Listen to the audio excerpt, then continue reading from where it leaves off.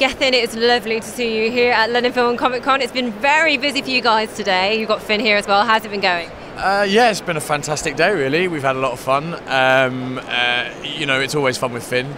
And it's a really big, fantastic show. It's the biggest one I've been to in the UK, I think, size-wise, you know. It's all as ever, though, you know, incredible costumes. People, there's a guy over there dressed as Batman, looks pretty fantastic. You know, that really adds to the fun of the day, is just for us to get to see what fans put into their, you know, cosplay and costumes and stuff like that. So, yeah, it's been great. Now, it's been a busy old season on Game of Thrones, and Loras has had his eye on Oberyn Martell. Has he not? A little flirtation. What did you make of that as his ex? Well, when Oberyn turned up into the series, I was like, right. So he's taken. I mean, he was played so fantastically by Pedro. I was really rooting for there to be some kind of storyline with Loras because, or just, you know, I just really enjoyed watching him. His scenes and I thought it was really fun that they got something in there with Loras. It's kind of a shame we won't see any more of Oberyn in the future. Spoiler alert. What did you think when you saw that episode, when you saw that fight between Gregor Clegane, the Mountain and the Viper? Yeah, I've been avoiding. I mean, I read first three books. But for the last couple of years, I've been kind of watching the series and staying away from not talking to the guys about what's going to happen because I'm a huge fan of the show now. So I didn't know what was going to happen, and I honestly thought that Oberyn was going to turn and belt his weapon at Tywin. I really thought that's what was going to happen, and then it didn't. But obviously Tywin as well. I mean, what an incredible end. But I just watched it like everybody else and was just kind of gobsmacked, really. So when you saw those eyes pop in? Yeah, I mean, you know, it's actually that was an incredible shot. Like, I don't know what. I would imagine there are several technical elements to that. I mean, when Renly's death happened, like, I got to see just how many people were involved in creating those moments, and actually when I was watching it, I was thinking like which departments, you know, whether it be makeup or visual effects, and that which layer they come in. It's fascinating to get to see behind the scenes of all that. I wonder if they've probably done. They used to do these artisan videos on the DVDs. I wonder if they've used that as a moment to do. I hope they do, because that would be a really interesting thing to see how they pulled it off. You know. You mentioned also Tywin's death, which was pretty interesting, wasn't it? What did you make when you saw that? Well, I was really shocked because I didn't know it was coming. It's just beautifully, beautifully carried off. They do killing well. Those boys, don't they? Don't they? What? They do killing well. Who does killing well? Game of Thrones lads. Yeah, they do actually. They do it really well. And ladies, yeah. Some of the deaths this season. I love the death with the the giant, and he does the arrow. He pings the arrow and it hits the guy and it goes all the way over. Yeah. Amazing. I think that was one of the most expensive deaths ever of Game of Thrones. Oh, really? That's why I heard that. I might just be making that up. I don't know. All the facts from Finn. All the facts from Finn Jones. I'm going to start a new television show up.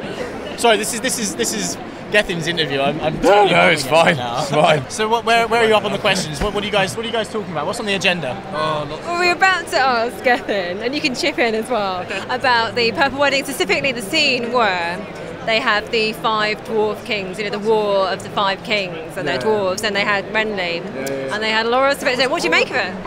I thought the gentleman who played that scene did it with a huge amount of courage, as did all the actors in it, and Peter did an incredible job in that scene. Like, I mean, it's a hurtful, sort of vicious kind of story to tell, and something that you kind of think that will have happened in European courts. Yeah, and the way we did it was the director, none of us knew what was going to happen. And he was like, okay, right, I'm not going to tell you what happens, so just act naturally to it. And it came out, and all of us were just like, what the fuck is this? Like, this is because, you know, Peter's there, and then I see this guy, like, obviously dressed as us and bumming you to death. It was like, it was really intense, but brilliant TV though. Really, really clever, really fun. Yeah, it was an extraordinary, shocking scene, and I thought, but again, it's like a difficult story to tell, and I thought they told it very well, you know. I mean, that was a great moment, of course, the Purple Wedding, but what were your other top kind of season 4 moments? Meeting Oberyn when he rocks up. Who's this guy? Yeah, he's fantastic. What about?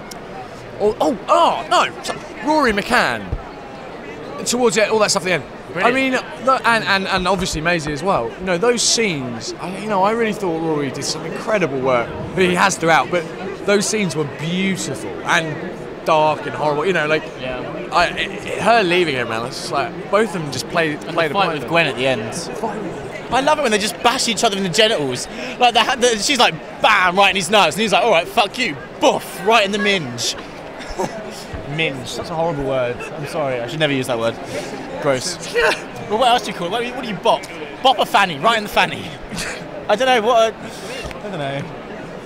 Hey guys. I'm living it. Get back to my work. I'll leave you to it. Thanks, if you need any man. help, I'm just next to you. If we need any, strained profanity, yeah, sure, great, got it, brilliant. Hey guys, how you doing? Now, there's been a lot of WTF moments in the show the whole way through, not just this season, have they? If you had to pick your kind of top ones that made an impression that still kind of spring back to your mind, what would they be? There are so many. Seeing how Robb Stark's the Red Wedding, like how that went down, but specifically, what happened to Una Chapler's character, the way she was killed, and Kat Stark as well. Just how that was executed, literally, it left me kind of shuddering, and I knew what was coming, And finally, if you could have anything happen for Loras going forward, what would you like to have happen for your former love? Oh, what would I like I'd like him to take up religion and become celibate. Who's this? And build a shrine in Highgarden to Renly. No. Who's this? What would I like to see happen to your character? Oh, right, okay. Well, what do you want to see happen to your character? I've worked this out today, actually. I want to see, so that missing dragon, I want to see Bran walk the missing dragon, get over his way to King's Landing, like we saw in his premonition when he touched the tree. And then I want Loras to somehow tame the dragon, like a bit like a horse tamer, but like a dragon tamer, and then ride the dragon like into battle against Stannis, and like wah, and like fuck Stannis' army off, and then ride off into the sunset. End of Game of Thrones. Dun dun dun dun dun. dun. Yeah. So George, if you're listening, that is now your ending. That's what's happening, George. Get with the program.